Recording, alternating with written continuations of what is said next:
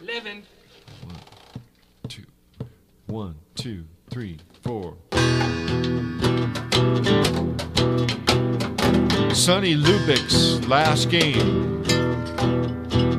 The day was gray, a little bit cold. A good afternoon for college football. The drums were beating, horns were blowing. The fans had Colorado snow at their feet. Through the fog, the Rams team appeared, Coach Lubick running at their side.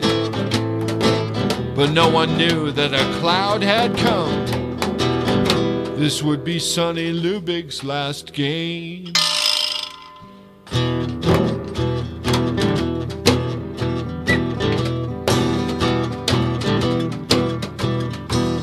Wyoming fans made a big noise in the stands. Their team had a fierce pride in their eyes.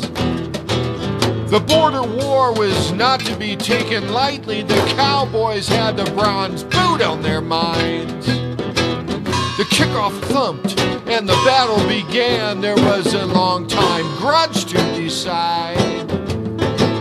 But no one knew that a bitter wind had come. This would be Sonny Lubick's last game. This was a guy who made the country ask why they're so good out in Fort Collins. This was a man who made a heck of a stand, and now he's gone. Now he's gone. Coach Lubick's gone.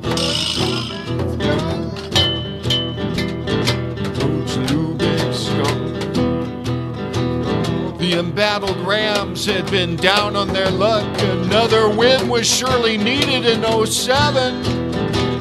And on that day the game was plenty tough. No one seemed to be reigning supreme.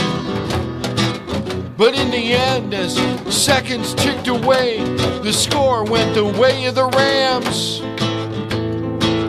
But no one knew that the darkness was falling. This would be Sonny Lubick's last game. They won the war, but lost their soul. This would be Sonny Lubick's last game. And he's gone, and he's gone, and he's gone.